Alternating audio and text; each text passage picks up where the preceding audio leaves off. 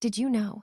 These yellow bells are the official flowers of the Bahamas and the Virgin Islands of the United States.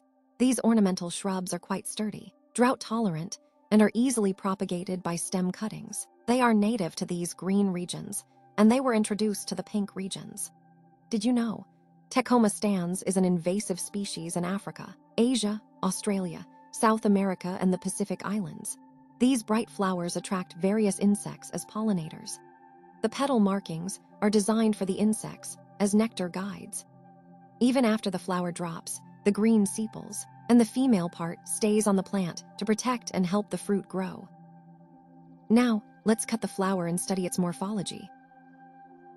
The funnel or trumpet-shaped flower is around 5 centimeters long. The green calyx is cup-shaped. Let's cut open the calyx tube.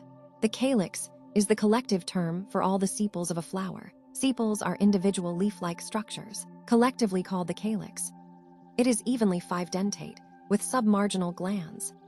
The corolla tube gets easily detached from the base, exposing the female reproductive part. The corolla is 5-lobed and has a narrow base. We can gently open the corolla tube. On the inside, we can observe the male parts called stamens attached to the corolla, that is epipetalous. The stamens are in didynamous condition, that is 2 pairs of unequal length. It also has 1 small staminode, that is sterile stamen. The anthers are hairy and bears 2 pollen sacs. They release the pollens via a longitudinal slit. The female part, that is the pistil, has a bilobed stigma at the top for receiving the pollens, followed by a long, thin style and a cylindrical ovary seated on a disc at the base.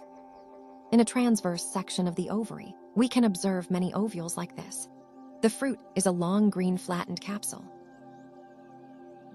When it dries up, the 2 valves splits open along the sides, exposing the central structure, called the rhiplum. Rhiplum is a false septum in the center of the 2 valves and acts as a point of attachment for the seeds. The seeds are numerous and quite interesting, as the seeds have light, membranous wings. The wings help the seeds to be dispersed via wind as well as water. The yellow bells, Tecoma stans,